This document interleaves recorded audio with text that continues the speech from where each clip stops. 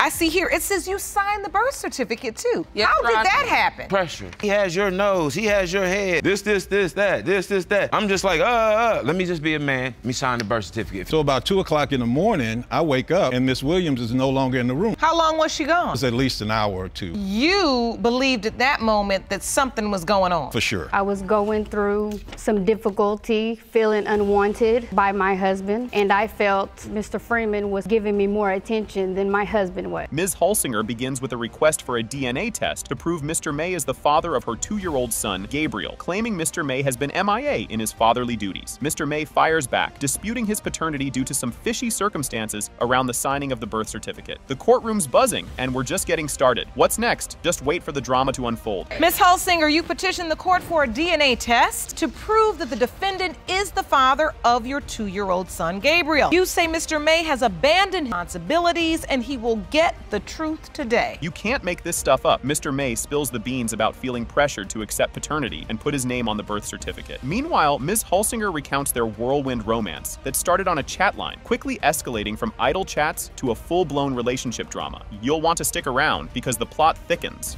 Mr. May, you claim you pressured into signing the birth certificate and now you are stuck with a woman foolishly believes you are her child's father. So you're not doing anything for this child No, right Your Honor, now? I'm out of the child's life right now. The child's 2 years old? Yes, Your Honor. So you agree? Nothing, Ms. Hulsinger? He hasn't done anything for my son at all. Hold your horses. It gets wilder. The focus shifts to the fateful night they believe Gabriel was conceived. Ms. Hulsinger admits they didn't use protection, and Mr. May initially seemed on board with fatherhood. However, his doubts start creeping in due to Ms. Hulsinger's questionable interactions with other dudes. Just when you thought it was complicated enough, there's more mischief on the horizon. Take me to the night in question where all the chatting turned into paternity court material.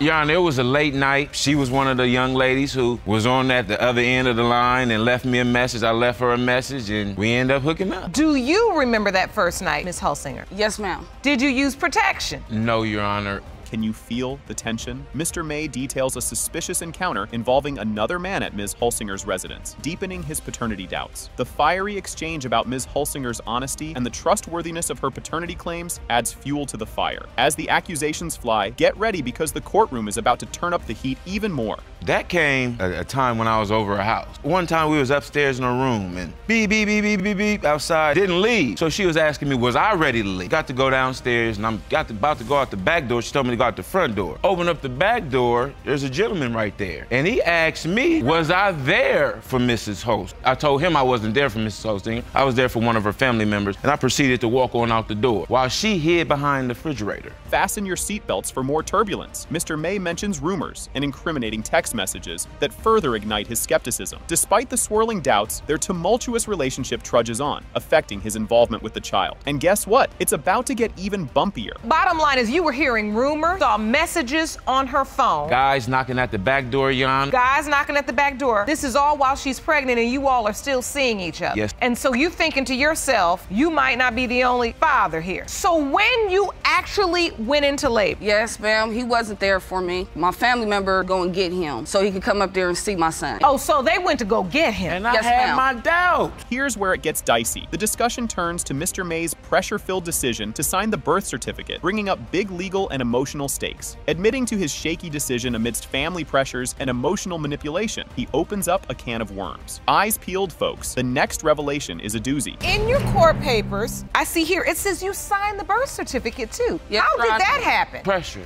So I'm getting, he has your nose, he has your head. What you gonna do now? This, that. And I'm just like, let me just be a man. Let me sign the birth certificate. If it's mine, I'm gonna deal with it. did you know when you signed that birth certificate? Yes, Your Honor. That you would be now Yes, Your the Honor. legal father of this child? Yes, Your Honor. This is heart-wrenching. Ms. Hulsinger passionately insists that Mr. May recognize paternity privately, despite his public doubts. This intense moment highlights the emotional toll on both parties, and especially on Gabriel. As emotions run high, the courtroom braces for a bombshell that could change everything. This photo was submitted to the court. It is Mr. May, little beautiful baby, Gabriel. I don't see a lot of doubt in this photo. Cause it ain't. Cause he know that baby is his, Your Honor. And it's really hurting me that he's not stepping up to be a man. My son needs his father. And, you know, and I know I'm part of the blame, cause I know I wasn't in a relationship with him. That, you know, I was doing my own thing too. You won't believe this twist. Out of the blue, Mr. May drops a bombshell about a call from another man claiming he's Gabriel's dad, sending shockwaves through the courtroom and tangling the narrative with new allegations of Ms. Holsinger's romantic escapades. Keep your eyes on the screen, because what comes next is pivotal. Who is this person? I told you he was a stalker. He just pops up anytime I was moving. Your Honor. Oh, that's the same guy from Yes, the refrigerator yes. scene? So you're saying it's a different guy from the refrigerator incident? Totally different guy. No, total it's the different same guy. If he stole your phone, how did he know to call Mr. May? Because I told him, look, I'm pregnant. I don't need this in my life, because he knew that I was not trying to mess with him. Grab your popcorn. This part's juicy. Ms. Holsinger pulls out a calendar, aiming to pinpoint the conception date linked to her rendezvous with Mr. May. But the court scrutinizes the calendar's accuracy against her admissions of other liaisons around the same time. As the plot thickens, the courtroom awaits the crucial DNA result with bated breath. You've presented me with a calendar, the day you were intimate with Mr. May, and that would be January 26th. I believe I conceived on the 28th. Were you intimate with anyone else around these dates? Maybe a week between. Which week? The week of the 13th. It has been determined by this court. Mr. May, you are the father. Can you believe what just unfolded? The episode starts with Judge Lake settling into her chair, and the court clerk announcing the case of Pierce versus Koval. Here we have Mr. Pierce dragging his ex-fiancée Ms. Koval to court, demanding a paternity test to confirm if he really is the father of 1-year-old Julian. Doubts are flying everywhere because of Ms. Koval's little confession about a past fling during conception. Stay tuned, because Ms. Koval is about to spill some serious tea. It's a case of Pierce versus Koval. Thank you, Jerome. Good day, everyone. Mr. Pierce, you are summoning your ex-fiancée Ms. Koval for a paternity test to prove that her 1-year-old son, Julian, is not your son. Claim Ms. Koval deceived you into believing you were the father, and it wasn't until Julian was 6 old when she finally confessed she had cheated and you may not be the father. The air is thick with tension. Ms. Koval steps up, admits her slip, but stands her ground that Mr. Pierce is definitely Julian's dad. She's a mix of nerves and defiance, regretting her mistake, but fighting to prove she's been truthful about who the daddy is. Brace yourselves. Mr. Pierce is about to take us on a roller coaster ride through his past. Ms. Koval, you admit you cheated around the window of conception, but you still say you have no doubt Pierce is your child's father. How do you feel about being dragged into court today? I'm a little upset. I want to prove that he's the father. I want to show him that I have been telling the truth. I know I made a mistake, but I've been paying for it every single day since. Did that just drop a bombshell or what? Mr. Pierce opens up about his trust issues, fueled by a cocktail of past betrayals and present doubts. He recounts tales of past deceptions, where he was duped into playing dad, painting a picture of why he's got this nagging doubt gnawing at him about little Julian. What's coming next is a gut punch revelation about how he uncovered Ms. Koval's betrayal. You believe this was truly necessary because you have doubt. You know, it's happened to me in the past before. I just have this doubt, and it's killing our family. It's killing the relationship I do have with the kids, and it hurts. It truly hurts. I can see that it really does. And you have an older child together, and this is destroying your family. And it's happened to me before. I mean, going back 10 years ago, you know, I've had the same thing happen to me. A young woman get pregnant, I was 18 years old, but she told me at the time that it may not be my child. You won't see this twist coming. We dive deeper as Mr. Pierce recounts the fateful moment Ms. Koval decided to come clean. Amidst a seemingly perfect phase in their relationship, she dropped the bombshell of her infidelity, shattering Mr. Pierce's world and cranking up his doubts to maximum overdrive. The plot thickens as we delve into when exactly this cheating scandal unfolded. Around Valentine's Day, around her birthday, we got engaged. I proposed to her. She was pregnant with Julian at the time. It was after he was born. I don't know what came over me, but I was just like, you know, we're doing really good right now. We're whatever. If there's anything you got to tell me, you know, let's get it out the air right now. I'm not going to get mad because we're so in a good place right now. It was like, you know, here's your free pass. She told me, you know, that she had cheated on me back. This is where things get sticky. They break down the nitty-gritty timeline of when Julian was conceived and when Ms. Koval had her indiscretion. Turns out, the timing is as suspect as a thriller novel, perfectly lining up with Julian's arrival. What unfolds next is the heart-wrenching impact of these revelations on their family life. When was he born? May 13th. Explain to the court about when you had that moment where you fell short and cheated. It was in September. I don't remember the exact date. I just lost a baby. Early September, middle September? It was early early September. All right. Did you say the end of August, beginning of September? Somewhere around that. Okay, that could take us back in here. So you cheated right around here. If you count the months, that's looking like the window of conception. Grab your popcorn. This drama isn't over yet. The tension between Mr. Pierce and Ms. Covell has escalated to daily bickering, turning their home into a battlefield of doubts and accusations. Mr. Pierce is haunted by the sight of Julian, tortured by uncertainty, and struggling to connect with the boy. But hang in there, because the paternity test results are about to make a grand entrance. What's your relationship been like since all of this has transpired? It's not there. It's just been going downhill ever since this has happened. We bicker and fight all the time, and now it's And so just this went all marriage down. ultimately is pretty because of this situation. Correct. Took back the ring and everything just because I can't do it. The results come back that he's not mine. I don't think we can save the relationship. So the stakes are very high. Ms. Covell. Ready for the grand reveal? The courtroom holds its breath as the paternity test results are unveiled. With the man you cheated with, you said no. The lie detector determined that was the truth. You were asked if during your relationship with Mr. Pierce, had you had sexual relations with any other man besides the one you admitted to. You said no. The lie detector determined that was the truth. In a jaw-dropping reveal, Miss Williams drops a bombshell about a family secret where the defendant, whom she believed to be her father, shook the foundations of their family by confessing that he might not be her biological father due to a cheating incident involving her mother. This startling admission has propelled her and her sister into court, determined to debunk his claim and assert their paternity. The stage is set for an even more gripping confrontation next. Ms. Williams, 5 years ago, the defendant, who you believed was your father, revealed a shocking family secret, that your mother cheated.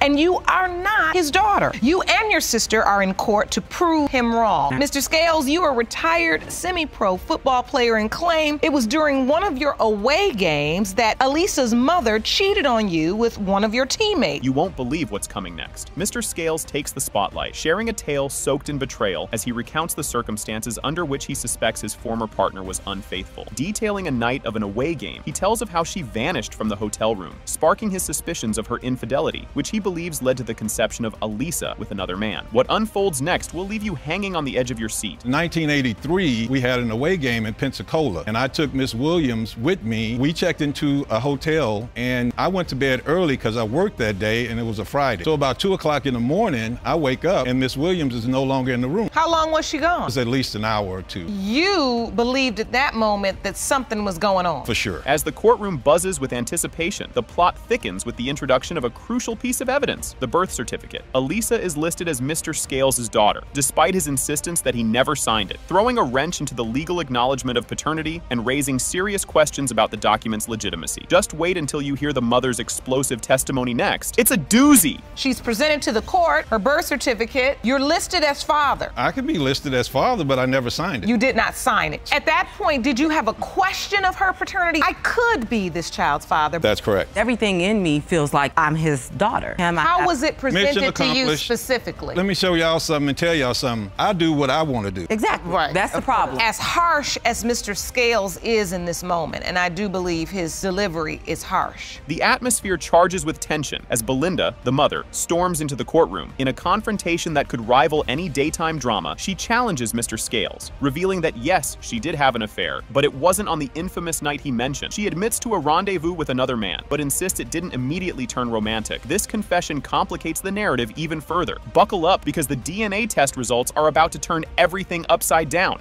And you know you're a liar. Hi, ma'am. Miss Williams, I just want to ask you, do you believe Mr. Scales has any reason to doubt that Elisa is his biological daughter? There's no reason. If he was gonna doubt a child, he should doubt Tanja. When I had the affair with the person in question, when I met I the rest person my case, Your Honor. in question, I didn't even have any kids from him. Mr. Scales, you are her father. Mission accomplished. Mission accomplished. Can you believe what just unfolded? Ms. Shomo drops a bombshell confession about a weekend fling with a co-worker while still hitched to Mr. Kleckler. She spills the beans on being intimate with both men over the same wild weekend, casting doubt over the paternity of her 11-month-old son, Theseus. If you thought that was a jaw-dropper, just wait for what's coming up next. Ms. Shomo, you confessed you had a weekend fling with a co-worker while married to the defendant, Mr. Kleckler. Now, because you admit to being intimate with both men during the same 2-day period, you now say you have no idea who fathered your 11-month-old son, Theseus. Hold on to your popcorn. This part is a doozy. Mr. Freeman, the said co-worker, steps into the spotlight, admitting he might be the biological dad, and, get this, he wants full custody if the DNA test swings his way. This twist throws a whole new layer of drama into the mix. Not just about who the daddy is, but who gets to raise the kiddo. The next bit is going to ratchet up the tension even further. You are that co-worker, and you're the second possible biological father. You state that if it's determined you are indeed the child's biological father, you want full custody. What made you stray from your marriage and possibly conceive 2 children outside of your relationship? I was going through some difficulty, feeling unwanted by my husband, and I felt Mr. Freeman was giving me more attention than my husband was. Did that twist catch you off guard? Here's Ms. Shomo explaining why she strayed from her marriage with Mr. Kleckler. Turns out it's a classic tale of feeling neglected and finding solace in the arms of a more attentive co-worker, Mr. Freeman. She lays bare the emotional turmoil and decisions leading up to this courtroom showdown. Buckle up, because the emotional roller coaster is just getting started. How did Mr. Freeman get in the picture? Me and him were friends, Your Honor. He just showed me more affection than my husband did. Mr. Freeman, when you met Ms. Shomo, you knew she was a married woman? Yes, Your Honor. Saying that he was cheating, you know what I'm saying, talking to other females or whatever. So, you know, so we started conversating and talking, and it went from there. And so when she got pregnant, did she tell you? A couple of months in pregnancy. You'll need to see this to believe it. As little Theseus gets older, Ms. Shomo starts noticing features that might just make Mr. Freeman the likely dad. This period of doubt and the ensuing scrutiny are pivotal as they lead to the quest for a definitive DNA paternity test. The revelations in the next scene are going to turn everything on its head. In the first stages of your son's life, beautiful brown skin and hair, and I can see that when you had him, you said, he looks like me. And then as he got older, you just didn't see Mr. Kleckler in him. Right. You said that Mr. Freeman and you used protection when you all were together. Yes. And yet, was it even more surprising to you when you started to see or feel like it was looking like Mr. Freeman because you all used protection? Here's the clincher everyone's been waiting for. The courtroom is thick with anticipation as Judge Lake gears up to unveil the DNA results. The air is electric with the stakes sky high, especially for little Theseus, whose future hangs in the balance. Strap in, because what's about to be revealed is nothing short of a game changer. Before I read the results, I want to ask you, Mr. Kleckler, what are you hoping for today? He's mine. Just gonna take care of him like I do my other kids. It's not gonna change either way how I treat the kid. It's just gonna change financial wise. That way I can provide for my girls. 2 little girls, that's his brother. He got another little boy that's his brother. I've been in all their lives. They know me. I'm not gonna treat any of the kids any different. Do you want to repair your relationship with your wife? I would love to, Your Honor. The envelope, please. It has been determined that the biological father is Mr. Freeman. Yes. Congratulations, y'all. So appreciate it. Do what I got to do. That's all I got to say. I'm really relieved because my son needs a father in his life.